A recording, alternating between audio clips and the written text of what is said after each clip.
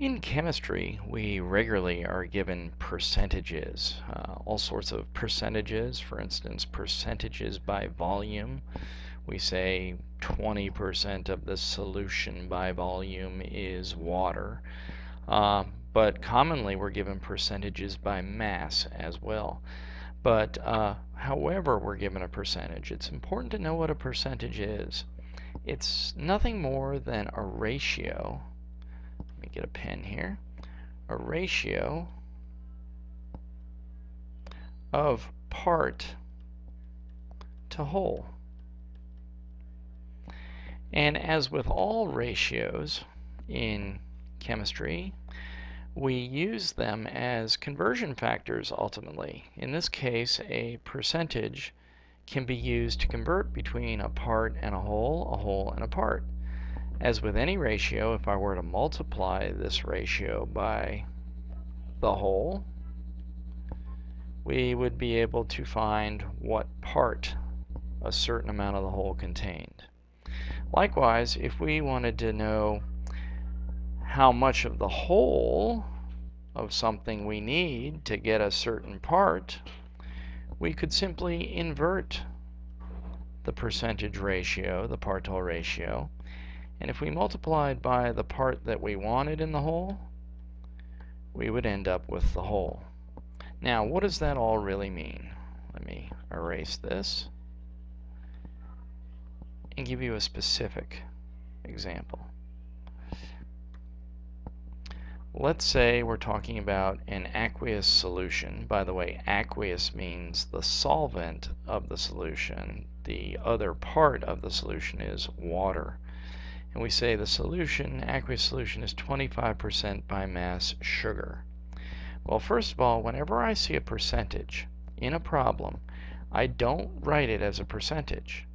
I write it as a ratio. That means I don't just write 25, I write 25 over 100, because this percentage is literally telling me there are 25 parts of something in 100 total whole parts. It's a part to whole ratio. Of course, as with most of our problem-solving technique, every number should have units, and those units should be labeled. Well, in this example, where a solution is aqueous, I know water's one part, and I know the other part is sugar. Now, if I want to know, first of all, what units to use, this is a mass ratio in this case. It's not always going to be a mass ratio. It could be a volume ratio. But I know that I have to use units of mass up here. And they can be any units of mass I want. For instance, if the problem contains kilograms as mass units, I could say there are 25 kilograms of the part to 100 total kilograms of the solution. If instead it was more convenient to talk about smaller units, such as micrograms, I could say there are 25 out of every 100 micrograms are the part. So I can choose any mass units I want. It depends on the problem and which units are more convenient. So I don't worry about the mass units yet. I'll just write mass units and replace them with any other units that I want later. But the important thing is, yes, now I have a number and I have a unit, but I need a label. And here I have a number and a unit and I want a label. Well, the whole is always going to be the solution, because a solution is a mixture, homogeneous mixture of two or more pure substances. And in this solution, which is aqueous, our pure substances are sugar and water. So if I say an aqueous solution is this part sugar, well, the 25 mass units, the part, are sugar. So I should label them. And the 100 total units aren't water. Water is the other part. They are the solution. So yes, when I see a percentage from now on, I am always going to present it as a ratio. And in any ratio, we need to get in the habit of not only writing the numbers that go with the ratio, but also units, and also label what is what. Number, units, label. Number, units, label. So magically, this one little number in amidst all these words takes on greater meaning. 25 mass units of any units I choose are going to be sugar if I have 100 of the same kind of mass units of that solution. Now, here's something that people often overlook, is that if I know a part-to-whole ratio for, in this case, one of two parts, then I know the other part-to-whole ratio. After all, the two parts, sugar and water, have to add up to the total mass of the solution. So I could just as easily write this. There must be 75 mass units of water per every 100 mass units of solution. In other words, if I know the part-to-whole ratio, I also know the other part, water-to-whole ratio. And the two parts have to add up to the whole. But here's the most overlooked relationship when you're given a percentage. You have a part-to-whole ratio and a other part-to-whole ratio. You could also write a part-to-other part ratio.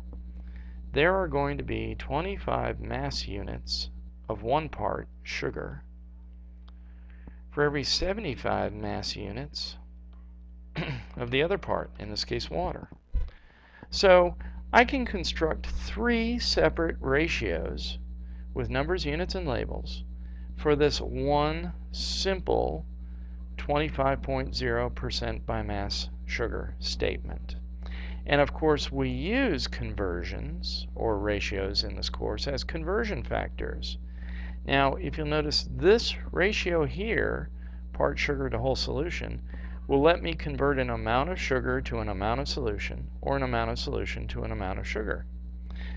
This ratio would give me a different conversion possibility, because this is the ratio of water to solution, so I could use it to convert solution to an amount of water, or an amount of water to an amount of solution. And here's a third option. This would let me convert directly from one part in the solution to the other part in the solution. If you told me the mass of sugar that was in the solution, I could use this ratio to convert to the mass of water in solution. Let me demonstrate exactly what I mean. Here's some problems. Let me shut this. In an aqueous solution that's 25% by mass sugar, and as with all problems, you want to take the number out and write it with numbers, units, and label. But if it's a percentage, you might also want to remind yourself of the other part-to-whole ratio and the part-to-other part ratio. Get in the habit of doing that when you're first learning how to work with percentages, and it will make it much easier to work with them. Now, in part A, they give me another piece of information, so I need to write that down as well. Number, units in this case are kilograms, and this is the solution, the whole. And I'm going to abbreviate it SOLN for solution. So, given these four pieces of data, I'm asked a question. And the question is, what mass of sugar is needed? Now, I like to start with the answer. So somewhere in all this data, there will be a mass of sugar. So I start looking. Well, kilograms are mass units, but this is solution, so that's not a mass of sugar. Well, these are mass units of water, but that's not mass of sugar. Now, here is a mass of sugar, so that might be how I want to start the question, but I'm not sure yet. Let me continue to look. Here's a mass of solution. No, that won't get me a mass of sugar. Here's a mass of water. That won't get me a mass of sugar. Here's a mass of solution. That won't get me a mass of sugar. But here's another mass of sugar. So I'm either going to start with this ratio or this ratio if I want to start with the answer. Now, in our method of problem solving, when we start with the answer, we're going to end up with another quantity we don't want and have to cancel. So if I start with this ratio to get my mass of sugar, I'm going to have to cancel a mass of solution. If, on the other hand, I start with this ratio for my mass of sugar, I'm going to have to cancel a mass of water. Well, if I look around, the thing that I'm given in the problem is a mass of solution. So starting with this ratio and having to cancel a mass of solution would be easy if I'm given the mass of solution to cancel a mass of solution. So now I do the problem. I'll start with the answer, 25.0. And now I no longer just write mass units. I'm going to use the mass units kilograms because after all, I have kilograms for mass units in this piece of data I was given. And the label is sugar per 100 kilograms of solution, SOLN, which is true. For every 25 kilograms of sugar, there are 100 kilograms of solution.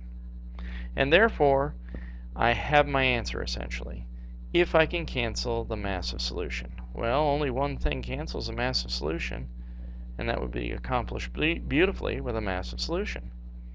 So 38.0 kilograms of solution will cancel kilograms of solution. And I would get as an answer, with it looks like 3 significant digits in both of my measured numbers, a 3-digit answer of 9.50 kilograms of sugar. There's the answer. Now, this works for all sorts of questions. For instance, in this question, I no longer have the 38 kilograms, but I still have the same solution with the same ratios. However, in this question, I'm given a piece of data that's 2.00 pounds of solution. And here the question is, what mass of water do I need? So the quantity I'm looking for is a mass of water. So I go to all my data up here. This is a mass, but that's not water. This is a mass, but that's not water. There's a mass, but that's not water. Here's a mass of water. But if I use this mass of water, I need to cancel a mass of solution. This is also a mass of water, and if I use this mass of water, I have to cancel a mass of sugar. Well, the obvious choice to start with is this answer, because if I have a mass of water, I need to cancel a mass of solution. And since I was given a mass of solution, I should be able to cancel the mass of solution. So now I proceed with the problem. I rewrite my ratio with my answer, 75, and the mass units I should use are pounds. And I should use pounds because the solution I'm going to try and cancel is in pounds. So I avoid having to convert if I do that. There are 75 pounds of water per 100 pounds of solution. Because after all, if the solution is 25% sugar, it's 75% by mass water. So out of every 100 mass units of solution, there are 75 mass units of water. And there's my answer. However, a quantity I don't want, which must be canceled, is mass of solution. So, given a mass of solution, I can immediately cancel a mass of solution with a mass of solution. The units are already consistent. And then I would get my answer. With 3 significant digits from my 2 measured numbers, I should get 1.50 pounds of water. That's how much water I need to make 2 pounds of the solution. And that makes sense. This is 3/4 of 2, and 3/4 of the solution's mass is water. I'll continue with other parts on the next video.